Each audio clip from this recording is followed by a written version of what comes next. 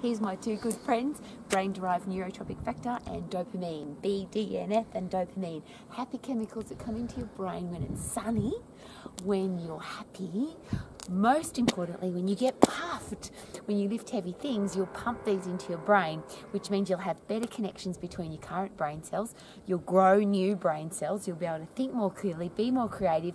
You'll be smarter. So wouldn't it be awesome if we got puffed more often? Wouldn't it be awesome if we climbed more mountains? Wouldn't it be awesome if we had a positive attitude?